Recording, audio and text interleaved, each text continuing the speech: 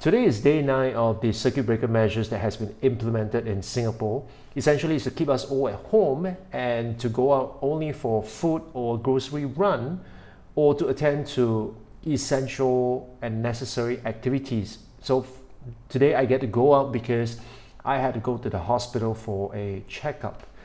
And on the way back, I was talking to my Grab driver, and he was sharing with me about his circumstance. He was saying that pre-COVID-19, he was able to earn enough to cover both his rental as well as fuel and to make a nice profit.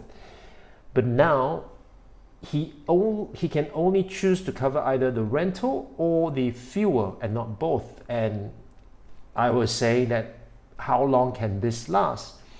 And he shook his head. He said, well, nobody knows.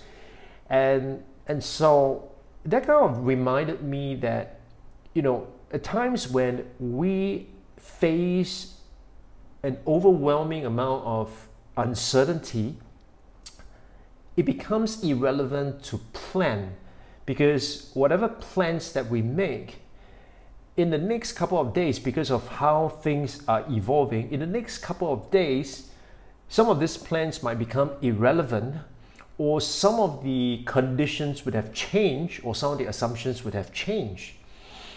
And so many people kind of either resort to living day by day and kind of being just reactive to whatever circumstance and whatever life throws at them, or B, they kind of just freeze altogether.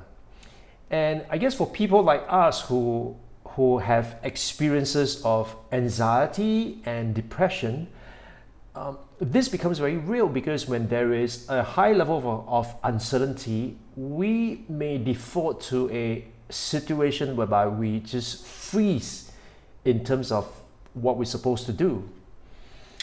And I like to draw this thing back to, you know, how we are going to face this current situation in the best way possible.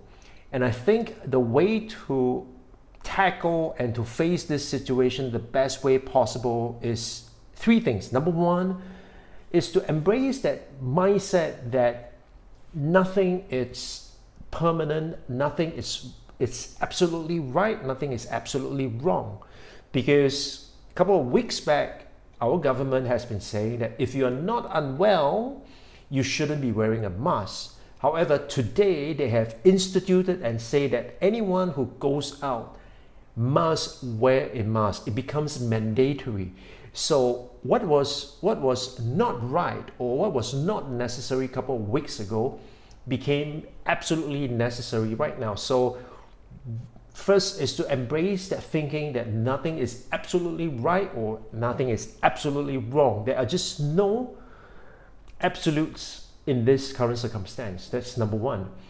Number 2 is to be very firmly rooted in terms of the values that we have. And the values that we have will, of course, determine the behavior and how we would behave. Now, under stress, many of us might do something that is not congruent with our values, and as a result of that, we might regret our actions later on, or we might become embroiled with or be responsible for the actions that we have taken and the outcomes that it brings. So it's very crucial for us to be very firmly rooted in a set of values. And the third thing that I think many of us need to embrace in this current period is to learn, and to learn quickly, and to be able to learn and apply and share it. Because things are moving so fast right now, circumstances are changing even as we speak. Like I said, you know, a couple of weeks ago, what was not the norm is now the norm at this point in time. And so we need to learn new skills, we need to learn new ways, we need to retool ourselves to be able to take on what life throws at us, instead of just being absolutely reactive to the current situation. What are your strategies for coping with the current situation? Share it with me. I'd like to know.